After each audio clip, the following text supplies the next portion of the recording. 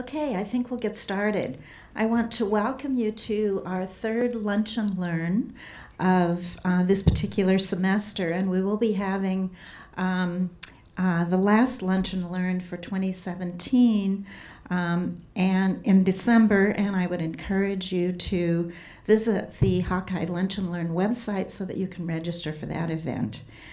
It's my extreme pleasure today to welcome Dr. David Johnsen. He's Dean and Professor of Pediatric Dentistry of the College of Dentistry here at the University of Iowa. And he received his DDS degree from the University of Michigan in 1970 and his MS in Pediatric Dentistry here at the University of Iowa in 1973. He's board certified in Pediatric Dentistry, and he was on the faculty at West Virginia University from 1974 until 1980. He received the Outstanding Teacher Award in 1976, and he was on the faculty at Case Western Reserve University from 1980 to 1995. And he served there as a department chair and also as interim dean for a period of time. He has been dean of our College of Dentistry since 1995, and please join me in welcoming today Dr. David Johnsen. Great, welcome. We can turn this down now. Dim this slide now. Can I dim this slide now? Thank you. Yeah, welcome. I want to make this an interactive session, and the topic today is to talk about oral health as part of total health. So I'm gonna start off with a question here, and I think I know the answer because I think I know almost everybody in the audience here. How many people here have been to the dentist in the last year? Okay, right there we are dealing with a very select audience because there's a big group of people in this country and around the world that have not been to a dentist. Either maybe they were a little bit nervous about going to the dentist. Sometimes people are low income, some people live in extreme rural areas, they can't access it. Sometimes people live in a nursing home and they just can't get the care. So we're dealing with a fairly select group here. Okay, next question. At what age did you start going to the dentist? Let me give you some choices here, okay? 5 or less is one. How many people started? Okay, maybe between 5 and 10, okay? Okay, again, we're dealing with a select group here because as a pediatric dentist, we would like to have people really start at least getting somebody to look at your teeth by the time you're around 1, because the teeth are coming in, and if certain habits come in like kids sleeping with a bottle, it can really, with a nursing bottle, I mean, the teeth can deteriorate really very quickly. So we like to get them started, even if you don't need to see them more than, say, once a year for a quick check. So I think that says an awful lot. Okay, tough one here. On a scale of 1 to 5, how much do you like your dentist? Okay, 1, not very much. 5, I love my dentist. 5. Okay, we're dealing with got a 4 here, 5s, mostly 5s. People generally like their dentist. Again, a very select group. So what we try to do is get people going to the dentist early so that when they do have a problem, it's someone that they have established a relationship with, someone that they feel comfortable with. So when you do have to have some kind of an intervention or a procedure done, you know who it is. You don't want to start in situations where you've got all kinds of problems and then all of a sudden you've got to deal with a strange person doing a fairly invasive procedures. What are your reasons for keeping, we got a small enough group, we can do this. What reasons did you have for visiting the dentist regularly? Just what's your gut sense? Why did you go to the dentist regularly? Cleaning. Okay. What did the cleaning do? Kept the mouth healthy. Kept your mouth healthy. Good. What do you think? Why did you go early? Well, cleaning too, and then to identify potential or real cavities. Problems. Yeah, catch them while they're early. Good preventive care. Sorry to. Okay. Wow. It's a very preventive oriented group. Then let me try on a scale of 1 to 5 to find how much you think dental care is tied in with total care. 1, they're kind of 2 separate things. 5, they're all the same thing, and everything in between. 5. What do you think? 4, 2, 3, 5. Okay, got it. It's interesting. It goes back to probably at least 100 years. Will Mayo said that having a good dentition adds 10 years to somebody's life. He had no evidence to say that 100 years ago. The evidence is now piling up extensively, but he knew intuitively with the patients he saw that if they had a good set of teeth, that would add time to life. I said, that's a pretty good reason to commit part of your career to giving someone health for another 10 years and improve the quality that they have now. Now also, there are other connections that have been made since. Actually, the insurance companies are now having quite a bit to do with getting people to get preventive care. Let me pick the example of diabetes, and we'll come back to this in a minute. They're finding out that if people who are diabetic have regular preventive dental care, then it costs them less for total health care, okay? And they really don't care whether NIH has had a phase 3 clinical trial, and if you're a statistician, they really don't care that P is less than 0.01. They care it's going to save them money. And so these are people that want people getting preventive services, and they pay for it. So the companies, some insurance companies have it so you have your health and your dental all in one area. And those are the people that they're saying, you will get your dental preventive services, we'll pay it. You don't have no copay, nothing, because it's going to cost us less in the future. Richard Saunders, who was head of benefits, or a great guy at the university for decades, told me, he said, I want people getting preventive dental services, and we'll do whatever it takes to get people into your dental clinic and other places, because they will cost us less money. So let me try this out. Another question, what dental and oral conditions can affect total health? I gave you one. What other kinds of dental and oral conditions are we finding have an association with your oral health? Yeah. Periodontal issues? Right. Yeah. What kind? Yeah. Gingivitis. Okay. Total health. Any ideas how that happens? Is it something like the bacteria that's Yeah, bacteria. in the bloodstream and then can impact? Yeah, it's an infection. Dental caries and periodontal disease are infectious disease, just like any other infectious disease. Let me pick the example of diabetes. Back to that again.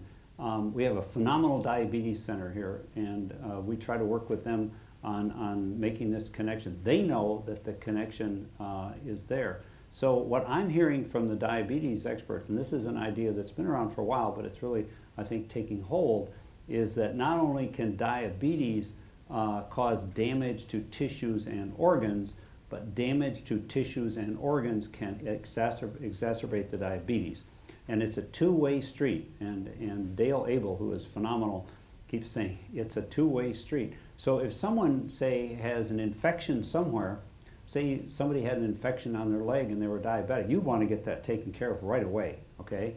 But we think maybe differently about the business of if they have gum disease. And yet, if you could look at how big a sore it can be, if you add up all the raw tissue, the raw gums from having extensive gum disease, you would look at that and you say, oh, we would never tolerate that in any other part of the body, and yet there it is, and it's exacerbating the diabetes. Any others that come to mind? I've got a whole list here, but heart problems. We're finding out, you know, people have heart disease, rheumatic heart disease, scarlet fever, other kinds of fevers when people are young can affect the heart valves and cause a problem there. We also know that having periodontal disease or gum disease, this has been a tougher one, and we aren't quite to the point where we can say it with certainty. You know, nothing's certain, even is the sun going to rise in the east tomorrow. But the evidence is piling up that there is a strong connection between heart conditions and gum disease. Also, the insurance companies, again, if someone has certain types of heart conditions, will pay for their preventive dental services. Another one is even kidney disease. So we're finding out that there are all these connections between oral health and total health. What are some other things about your habits you may have with oral conditions that can affect your total health? Okay, throw another one. Huh? Sugar, there we go. Did you notice the case on the way in? Holy cow, my goodness, they had pop cans and goodies there. There's a technical term for this now. It's called Mountain Dew mouth is the technical term for it. So you get some young person and they're driving around delivering pizza or doing whatever it is they're doing, and you know they've got a can of Mountain Dew, not just one can. They may go through 20 cans of this stuff during the day. I mean, that's a lot of sugar, and so we see them tragically in the dental school where they've got just a whole mouthful of tooth decay. And I'll show some pictures. I brought along here the actual device that we use in our clinics to do patient education. It's got 130 videos, and I'll go through some of those. So if you want to see some different procedures, we can, we can show you that. So anyway, the kids wander around, they drink this stuff that's out in the case there, and at age 30, these are kids that are losing their teeth. It's just really a tragic thing to see. I'm going to go on to some other things here. How many people take any, you don't have to tell me what they are, taking medications? Anybody take medications? Very many medications? 1 or 2, 3? Okay. Again, this is a select audience already. But we have our pharmacist, Karen Baker, who's just phenomenal, been Teacher of the Year several times. And she tells us that if someone's on at least, say, 5 medications, 5 or 10, some people that we see in our geriatrics clinic, maybe on 15 different medications, she says, I don't even need to look at the list of what they are. They have dry mouth. So if people have dry mouth, for sure, they're at much greater risk for having other kinds of oral conditions. And in our geriatrics program, I think we have one of the very best in the country, by the way. In our program here, we see a lot of people that do have dry mouth, and we have to deal with them and see them regularly. Sometimes there are different things we can give them. I'm not a geriatric dentist, but I do know there are other rinses that we can do that will somewhat emulate the saliva that they're going to have. So that's another one.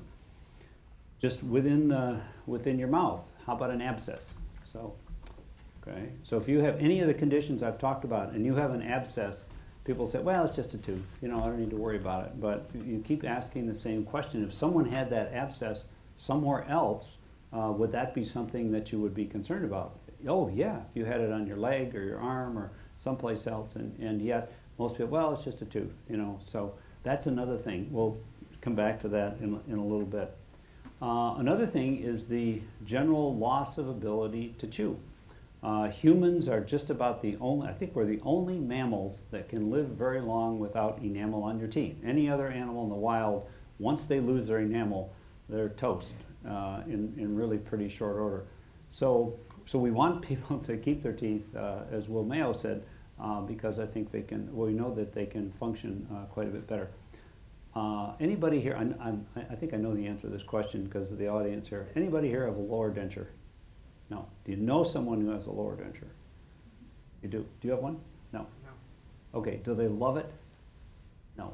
They hate it, right? Somewhere between, we've reached an equilibrium and I can't stand it. You know, it rarely do people come in with a lower denture. Oh, this is the greatest thing since sliced bread. So we want to try to keep people from getting into that situation, because there's no way that they're going to be able to eat as well once they have that. As good as we can make these things, and we are very good. We have, again, an outstanding department that makes, it's called prosthodontics, that means tooth replacement, that can do all kinds of magical things to do that. And I'll show you some pictures of different ways using implants that we can improve the way that people can manage their prostheses, dental prostheses. Okay, we talked about, there's another thing, another piece that comes in if you have too much that's in the sweet shop out there, is what happens when you eat lots and lots and get lots and lots of calories. Again, that doesn't apply to anybody here. Obesity, yeah, it's a huge issue. So people that eat a lot, it not only is bad for their teeth, it's bad, and this is a national epidemic of people that have too much to eat. They get obese, all kinds of problems. I have a nutritionist here, one of only a couple on campus. We have another one. Anyway, so, but that's another thing that feeds into the, no pun intended, feeds into the oral health of these people. Now, I travel around Iowa quite a bit, and I stop at little coffee shops and so on and meet with people and chat and so on. But if you walk into a little coffee shop somewhere around Iowa around breakfast time, you're going to see a lot of people that are, I would call, pre-diabetic, if I can be generous with that term. So it is truly a national epidemic. And again, if we just try to sort out obesity from everything else, that doesn't work. Obesity leads to all kinds of other problems. The oral health is part of it. It feeds into the obesity. Obesity leads to more oral health problems. The whole thing begins to fit together. Okay, now my next question to the group. You're doing great. You're going to pass. You can go to dental school next year. Yeah, right? Okay. What habits or conditions can lead to compromised oral health? What kind of habits or conditions can lead to compromised oral health? Smoking? Very good. Yeah, and let's come back to that now, because one thing we do work on is smoking cessation. The most immediate effect for your oral health is it can cause oral cancer. And oral cancer it's not an ordinary kind of cancer. If you get an oral cancer, your chances of 5-year survival, it's really one of the worst. I mean, pancreatic cancer is not that bad, but it really does not have a very good prognosis. So smoking is something we would like to get people to get rid of. We were early, this has been 15 years anyway, to make us a smoke-free campus. And certainly the health center became smoke-free, and so the whole campus then became smoke-free. But oral cancer is something that the surgeons treat like wildfire. When they see it, they become very aggressive to try to get rid of it. The recurrence is still bad. It can metastasize, and so that's another one with your name with smoking. What are some conditions? Yeah. Bulimia, so the acids. Yeah, good. That's good. Yeah, people that the acids that can cause erosion of your teeth. So that's another really good one. What are some other ones? Chewing tobacco. Chewing tobacco. Yeah, we got back to the smoking and chewing tobacco. The correlation's a little less strong than smoked tobacco, but still, there's no question that it's there. How about just plaque? Plaque on your teeth. Plaque's an interesting disease, dental plaque. It's amazing, just like ants, how bacteria can learn, even though they're individual organisms, can learn to function as a team. And they make this very elaborate matrix that's very sticky, and it sticks right on your teeth. And it leads to both caries, dental caries, cavities, and periodontal disease, or gum disease. And so that's one of the things. And the way you get the plaque off is to brush and floss. And I always tell people, only floss the teeth that you want to keep. So the rest of them you don't need to worry about. Anyway, another oral habit that we look at that even receptionists are in pediatric dentistry offices talk about is, does your child sleep with the bottle? Okay? And does mom have lots of decay? Because if you see a child that's sleeping with the bottle, and the parents have a lot of tooth decay, that kid's at risk because it's an infectious disease. The bacteria of the mother are passed along to the child, believe it or not, and then the child gets this really intense case of dental caries and even abscessed teeth. So what we try to do is, first of all, manage the mother's decay, get the kid off the bottle right away. But that is something, if the mother is totally caries-free, the risk is much less. But sleeping with the bottle is not a good idea. Breastfeeding, I'm not the expert on this, but I did work for a long time in the National WIC program with nutritionists, and they kept, there we go again. And they got into it, and they said, we are the ones, we're the experts, and they did a great job, are doing a great job in trying to get the kids not to get on the bottle too soon, and particularly the ones that put sugared, sweetened beverages in it. Just water is fine, milk is not too bad. It's when you put Kool-Aid, pop, like the stuff out in the case, in there, and then the kids sleep with the bottle. And what's amazing, and I did some research on this a long time ago, is how often the parents know that it's not good for the kid to do that, and yet they did it anyway. And you say, well, can you tell me more about this? And they say, oh, they were just screaming, I had a long day, and so sure enough, I gave the kid the bottle, and it quieted them right down. They went right to sleep, and then I went to sleep, and everything was fine. So that's another thing. Let me talk about some conditions, though, oral conditions that fit into total health. Let me throw out one, cleft lip and palate, okay? So we see kids with cleft lip and palate. We have the cleft lip and palate center for the whole state. It's really a national model. Kids come from all over Iowa, and they're born with a cleft, and of course it's only in one part of their face.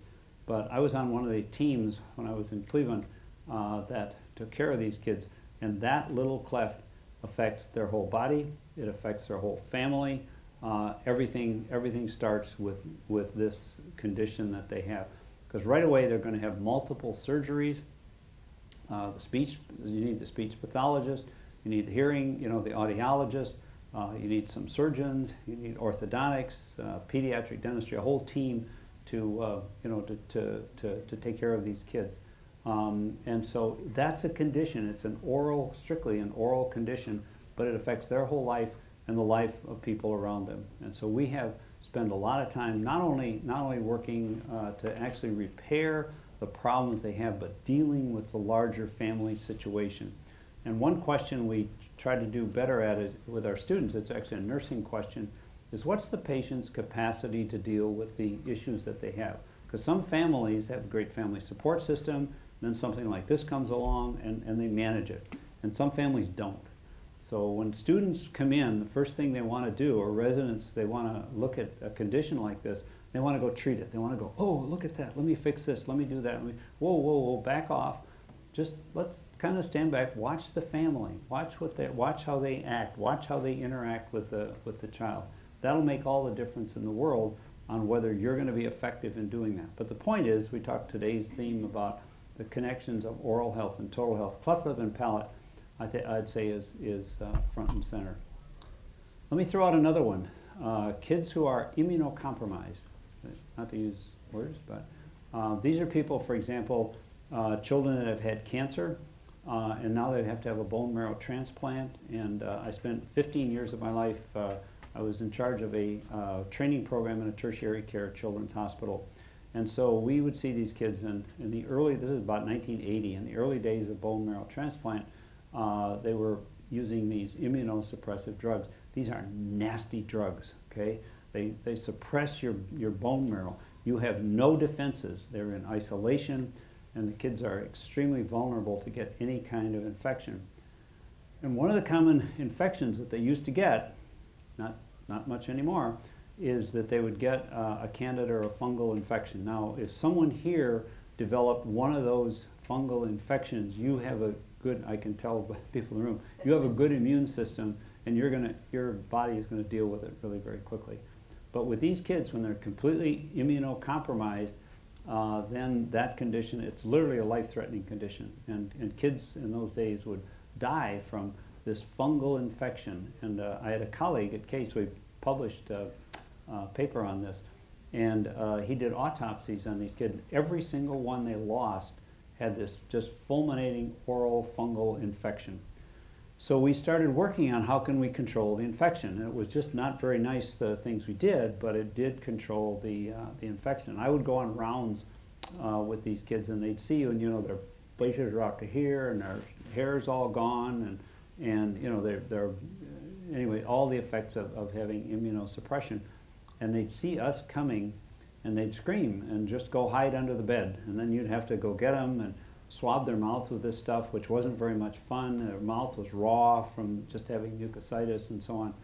And so we kept this up. And one day I was having just coffee in the cafeteria in the Children's Hospital, and I saw the head of hematology oncology, and I said, Peter, I can't stand this anymore. You gotta, and he looked at me and he says, you're going to keep doing this because we haven't lost a kid in 2 years. So anyway, so oral infection, oral health affects total health, and so that's our continued theme. I'll just tell you a little bit about myself now that I've rattled on for this long. And I did my dental at Michigan, and I practiced for a while. I was always very interested in pediatric dentistry. I was broke, and so I needed some money to support my habit, which is teaching and research and that sort of thing. So, and I've always been in charge of clinics until I took this job of really special needs kinds of kids. And then I came to Iowa, did my pediatric dentistry training right here in the, used to call it hospital school, CDD, Center for Disabilities, whatever it is. so where we still have a clinic. So I've worked with kids that have had lots of compromising conditions, and I can tell you that every one of those, you have a courageous family that's involved trying to keep these kids healthy. And so I'm always, my hat is always off. If someone has a child that has special needs, how important that will be. Also, as I say, ran a program with the Tertiary Care Children's Hospital and worked on a public health. I'm going to come back to the public health piece in a couple minutes here, looking at the larger picture. Because when we started today, everyone held up their hand. I go to the dentist all the time. So what do we do about the people right now, and really the crisis is the word in healthcare right now for getting access to people with special needs. I was in Washington a couple weeks ago, and just to be bipartisan, so I asked people who were both Republicans and Democrats, and including one of our U.S. senators, and I said, okay, can you help me with how we're going to take care of special needs people? The political term is people with pre-existing conditions. And I said, okay, because everyone agrees, Republicans and Democrats, we've got to take care of people with pre-existing conditions. They should not be left out. But I said the choices we seem to have that have been tried, number one, the healthy people pay. That was the mandate. Nobody liked that, right? Everyone, we're now going through a flap. Nobody liked that. And I said, number two is the government pays. And I haven't heard any other option. And yet everyone's saying we're going to take care of people with pre-existing conditions. Can you help us with this? And I got no response. So I'm just not that optimistic that right now, given the climate, and I think I can be bipartisan, nonpartisan in this, that probably that's going to get fixed anytime right away. So we will continue to see these kids. We see a lot of them in the hospital or adults. So anyway, that's a little bit about my background. So we kind of touched on this before, but let me try this. What are some reasons that you have for wanting to keep good oral health after you've listened to me talk on about this? What are some reasons, other than my teeth are clean and I feel better? What are some reasons you want to keep your good oral health? Have a nice smile. You have a nice smile. Okay, that's a great answer. 40 years ago, 50 years ago, I said I practiced a little while, and I knew I wanted to go into pediatric dentistry, but I picked the town. I grew up in Michigan.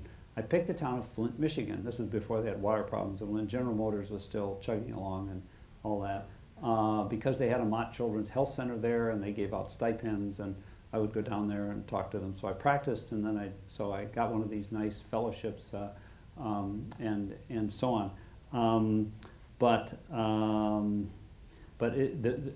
Where I was working, where I associated, and I was very upfront with the fellow I associated with, I said, I'm going to try to get into a really good pediatric dentistry program, and I'll stay here as long as and so I worked really hard, and we had a good relationship. But it was a very very blue-collar group I had. Loved it. I mean, these people showed up on time, cash on the barrelhead. Tell me what, it was just boom, boom, boom, everything. But the big thing was appearance was less of an issue. They wanted good health, but the notion that, in the last 40, 50 years, we've shifted from a manufacturing society to a service society. And I think most people in here are service. I don't know where university professors fall in all this, but more on the service side. And you really can't go for an interview with bad teeth. There are all kinds of jokes about bad teeth, but you really can't do that. I think that's had a huge impact on people seeking oral health. It's not only part of their total health, but they have to do this if they want to get a really good job. You have to have good health for a good teeth. Let's see. Well, I'm going to come to some stuff here on procedures here in a couple minutes on dental implants. So we've kind of talked about the individual to this point. Oral health is part of total health, continuous with total health. But let me talk about some public health initiatives on this. So we want to not only for the individual person to have really good oral health, but we want the public. We want to reach out to the public. And as a profession, one of the things we talk about with our students is the responsibility, the social responsibility to try to reach out to everybody. What are some things that we can do, have done, or can do that have been successful, or we could do even better to try to reach out to the public for better oral health? Yeah. Embed either educational programs or professionals in elementary or primary schools for early intervention. Yep. Health education. That's right. That's a really good one. What are some others? Free dental clinics. Free dental clinics. Okay. This country, only about 5 or 7% of the dental care provided in this country is paid for by the government.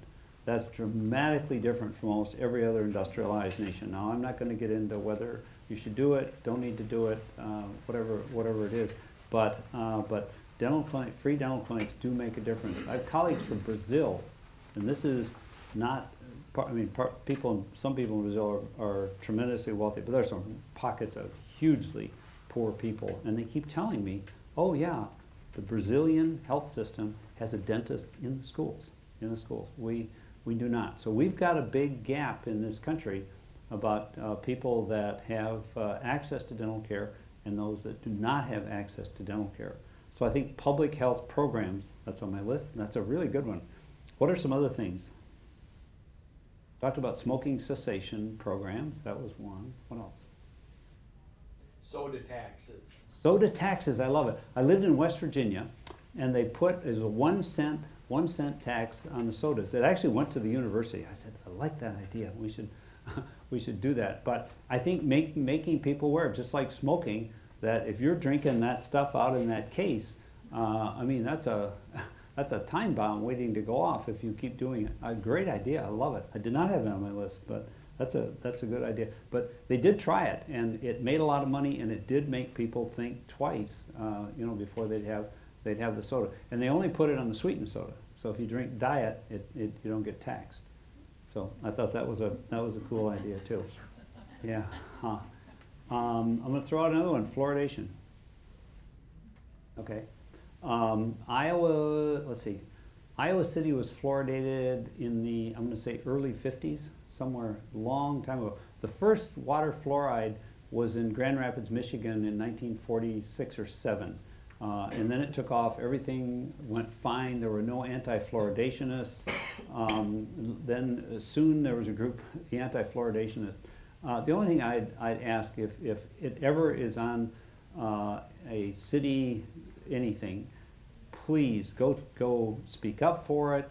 It's one of the Centers for Disease Control called it one of the top 10 public health success stories in the 20th century.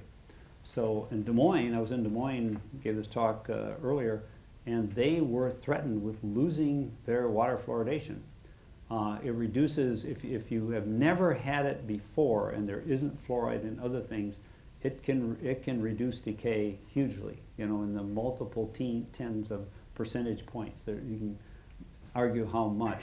Now fluoride is in all kinds of things, and we've actually found out we can cut back a little bit because it's in the water, it's in processed foods, it's in all kinds of stuff that you eat and drink. So we're finding out we can back off a little bit, but if we eliminate it, there are enough studies to show that the decay within a very few years starts going back, and children are forced to have their teeth fixed more often. So fluoridation is another one. Another one is dental sealants. We have public programs for dental. Does anyone know what dental? Okay, you have little grooves and fissures in your teeth. I'll show you pictures in a minute. And we found out that you can, this goes back again 30, 40 years, that you can actually seal those grooves off, and it will completely prevent the decay in the grooves and fissures of the teeth. So these are all public health problems, public health issues that are going on. So let me talk a little bit about the sort of the politics of this. I think everybody here has what we would call dental insurance, right? Dental insurance. If you're a student, you get dental insurance, right? Or you have it from home, whatever. Okay, so I would describe it as really an employee benefit, because insurance, and it started in World War II, where employers wanted good employees, and one of the things to attract them was to give them a benefit that they didn't have to pay tax on. So if they could give them the insurance directly, then they didn't have to pay tax on it. It's really not insurance, it's an employee benefit, because insurance is usually for things that are catastrophic and unpredictable, okay? And dental is rarely catastrophic, and on any kind, even in a group of 100 people, it starts to become very predictable. But it is something, I think it's great, and I think people are getting more and more, employers are getting more and more in tune with trying to make the preventive services with no copay. You know, so if you want to have different kinds of aesthetic things done, you got to pay more for those. But the basic preventive services, I think, all of the insurers and the companies are wanting this, so they get good insurance. One issue to talk about also is the issue of Medicare. I'm there. Anyway, dentistry is not in Medicare. Okay, and in 1965, there's a famous picture of Lyndon Johnson standing when he signed the Medicare-Medicaid bill, and the AMA fought it, tooth and nail. You getting up? No, okay. She's going to give me the hook when the time is done. So when I stand up, we're talking. Okay. There's a famous picture, and conspicuously absent from this picture is the American Medical Association, because they fought it. Conspicuously present is the president of the National Dental Association. That's the Association for African American Dentists, because they were supportive of it. Anyway, there was a huge fight, and so the story goes that by the time this fight was over, people were exhausted. And rather than take on the American Dental Association, which also did not want to get in Medicare, they didn't take on that fight. And so dentistry was left out, one of the great what-ifs. But the problem it creates, especially in a place like Iowa, is we don't have that benefit that has dental services. So we have something like 400 nursing homes in Iowa. We go to about 10, and I think we have one of the best programs in the country. But I can tell you that people in those homes, half of them and more, need dental care. And all of them are struggling on how do we finance this, how do we take care of it, and so on. We do have Medicaid, and that was started again back in the 1960s, and then that was insured. That was assured that you had to provide dental services in the Medicaid program. It was called the EPSDT program, and if you can't remember what that stands for, and it'll capture the era, it means every president should destroy tapes. Okay. So can you guess which president I'm talking about? Okay, so that was when it happened the first time. Then there was later on they called it the SCHIP program, the Children's Health Initiative program. That was financed to go from 100% of poverty to up 200%, maybe a little more, and that happened in 1997. So the children are really better protected, and that program has a lot better participation from the dentist than the larger Medicaid program. We just went through the Medicaid expansion for adults. My view on this is, and we got real involved in this is the largest social program since Medicare and Medicaid. So when it was going through, for all the political baggage and all the talk, it's going to be, we said, no, we've got to get involved. So even though the website didn't work in the original rollout of Medicaid, of the Affordable Care Act, that was a separate issue. And even though, can I keep my plan, even if it's a crummy plan, that was separate. But we saw from day one, even before it was passed, that the elephant in the room was going to be Medicaid expansion. That has meant over 100, I think it's 130,000 people are now eligible. And we are seeing a lot in the dental school. We have a large public clinic effort. You mentioned public clinics a while ago.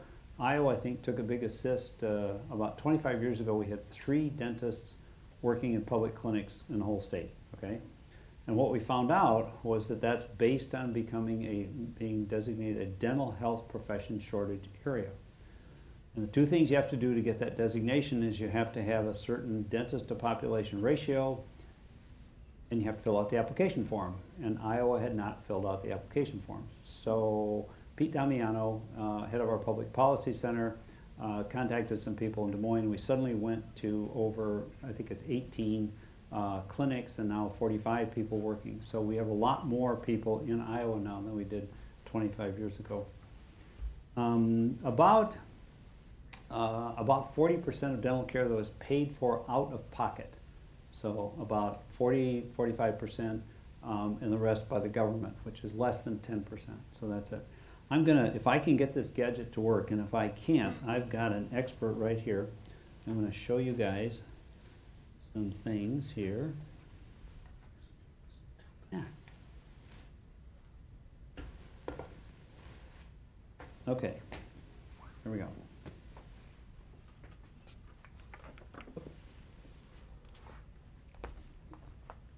Let's see. Oh, wrong way. There we go.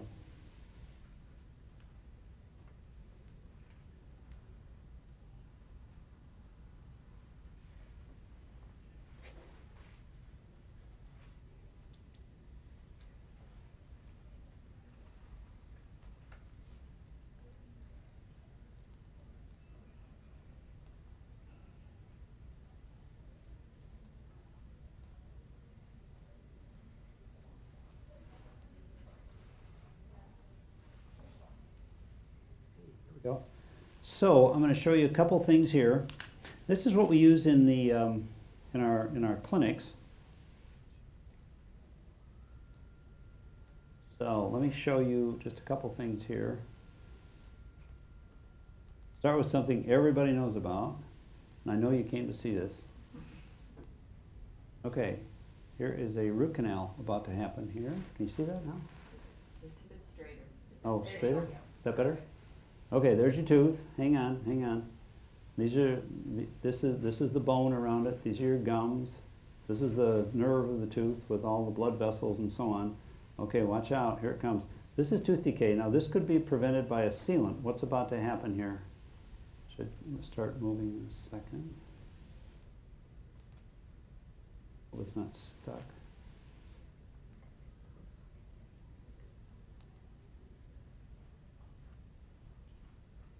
David, take your thumb off the top of the screen. Okay. It's stuck right now. It worked before. There it goes. Okay, now you can see the tooth. Here it comes. Look out. Here comes the tooth decay getting, ouch! Right into the nerve of the tooth, right? You see this? Okay. Here it goes, and then it causes an abscess down here. So what the dentist then does, when the person comes in, okay, and takes all the nerve out, goes down, takes it out.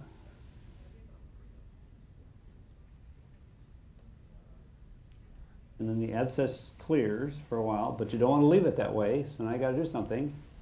So now you put the root canal back in.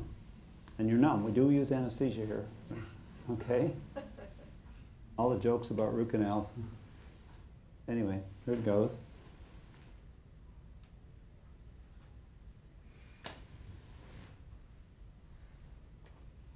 So, then you put a filling in, and we're done. Okay, that's one. Let's see now. Then we've got a phenomenal orthodontics department here. Let me just run through a couple of these and I'll wind things up. This shows when you have crooked teeth. You see that? And they had a case competition. 60 schools around the country competed. And then the last 4 years, Iowa finished second, first, and first. So if you need your teeth straightened, this is a pretty good place to go. It'd be like winning the World Series. So your teeth are crooked. Then they put braces on the teeth. You've probably all seen this. And then they put a different wire, change the wire several times. And as I say, all the kids with cleft lip and palate need their braces, all of them. It's 100%. So we've got a great place for that to happen. And then slowly the teeth get straightened, and then you put on a retainer. And you've got nice straight teeth again. That's a simple one. Let's see. Got 130 of these here. This is a great little gadget here for giving education here.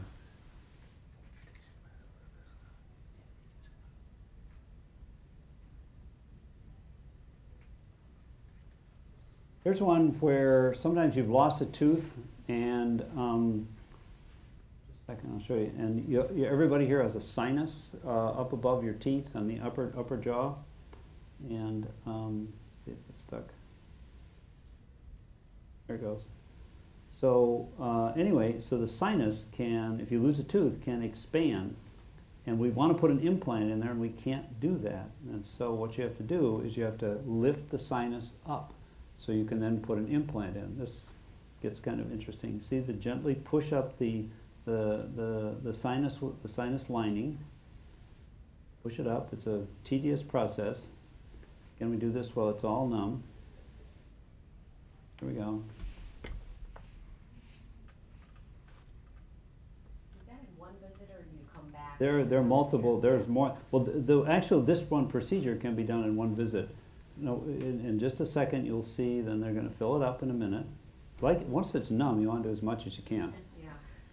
So you don't have to do that all the time. Then we're filling it in with material that allows the bone to grow into it. It makes kind of a scaffold.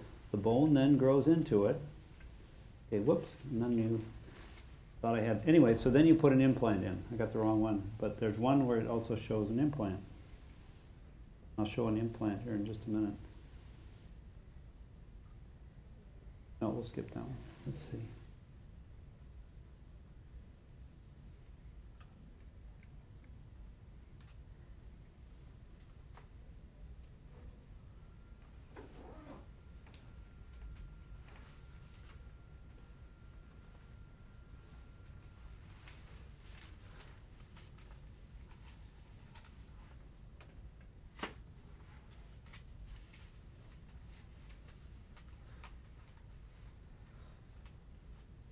Okay, here's one where, oops, here we go.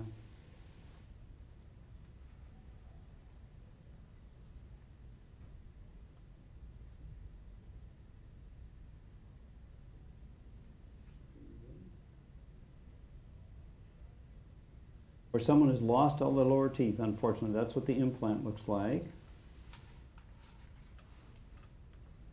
So what we want to do is put 4 implants in. Either 2 or 4, or some number of implants. That's to give stability, because the lower denture will just float around. And then they make an imprint with all 4 implants, and then they make their teeth, and then they kind of click in. And I love it when the students, I have lunch with the students often, and I can tell if they've had one of these patients, because the same day they walk out and they say, my life has changed. You know, it's a completely different experience. I can chew again. You know, it'll never be as good as the real thing, but you can. You can quickly do that. A couple more here and then we'll wrap it up.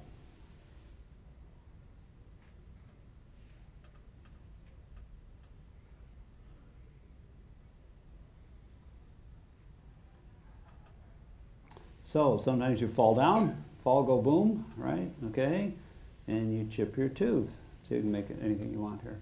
So the materials now are such, we've got people that lecture all over the country and all over the world on appearance or aesthetic dentistry, and they can take people that really have raunchy looking teeth and make them look beautiful. I think it's been long enough. Hayden Fry, when he came here, for example, would not smile, okay? And he came over to the dental school.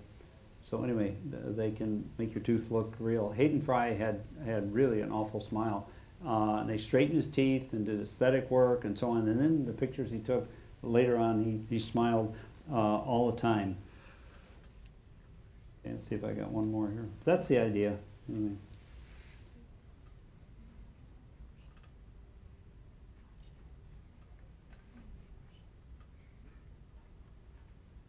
One more. I'm not going to show gum surgery here, but we can do that too. Anyway, let's see if we got this.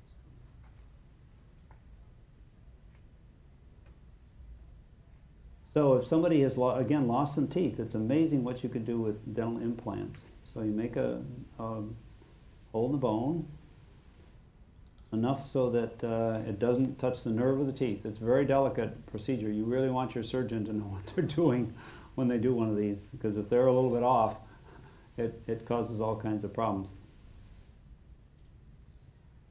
And here comes the implant. There's one implant. Bingo.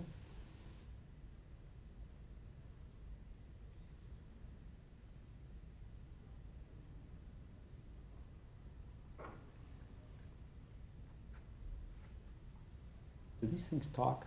They don't, do they? The student's usually talking on the Yeah, drawing. okay. So anyway, then you put the other implant in, and then you can put a bridge on top of it, and there you go. So anyway, I think we'll kind of wrap this up now and see if we have any questions.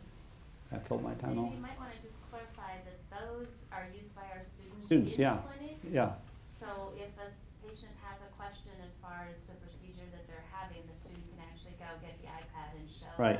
the patient what kind of procedures they're having. yeah. These are really handy. They're very visual. Trying to explain this stuff is sometimes like trying to explain a ballet on a blank stage. You know, it's nice to have the real people there. So anyway. I did bring along some handouts. Did you know, whoops, this tells about our dental school.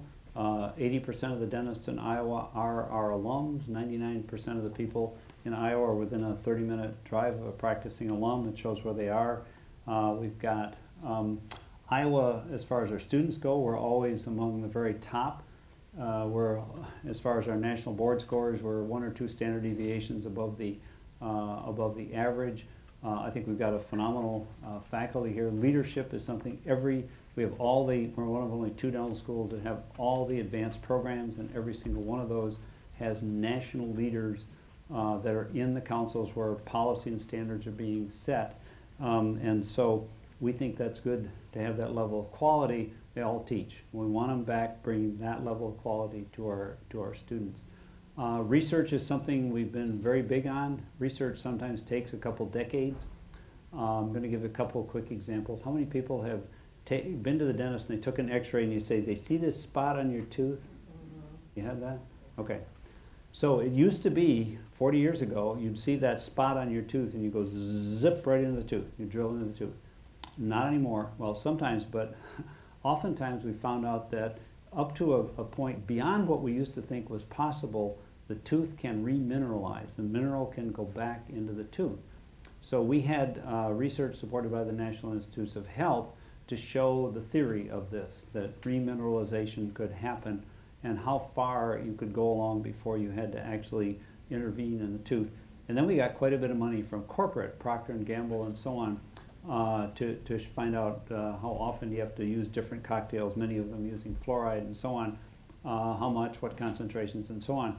But what I can tell you is because research done at the University of Iowa, tens of millions of teeth were not drilled into. That may not sound like much, but most people think that's pretty cool and that's a good way to spend your money. Implants is another one where we got NIH funding on the theory of how implants interact with the body and got some of that resolved. And then we had Clark Stanford, who was here, did a lot of work on that. For example, you saw the one where you're missing implants in the front. So should you have a longer one, shorter one, bigger one? So which mousetrap works the best? So what I can also tell you is because of research done here, the chances are much better that your implant will work. By the way, we have now 4 of the Big 10 dental schools now have Iowa deans. So we're getting tired of this. You get your good people and they leave. We now have some very exciting research going on. We just got a huge NIH grant with 6 institutions around the country on better identifying high-risk people for dental caries in medical communities. And another thing for children that are at high risk or have early decay of using different things. Right now we're using silver diamine fluoride to paint on the teeth that slows down the decay. These are for people, they may be in Head Start programs, you don't know if they're coming back. We use it for Native Americans, sometimes in nursing homes where you aren't sure you're going to have continuous care. So anyway, a lot of research going on. Growing bone is a big deal now. People that have had cleft lip or palate, people that have cancer surgery, people that have severe gum disease, and so on. And we're finding ways you can actually grow bone so it can come back and then you can have a much more normal dentition. I'm supposed to stop. Oh. Questions? Comments? Okay. Well, thank you for coming. Anyway, that's it. Good. Thank you so much, Dr. Johnsen. And please do visit our website to find out what the next lecture will be. Thank you all.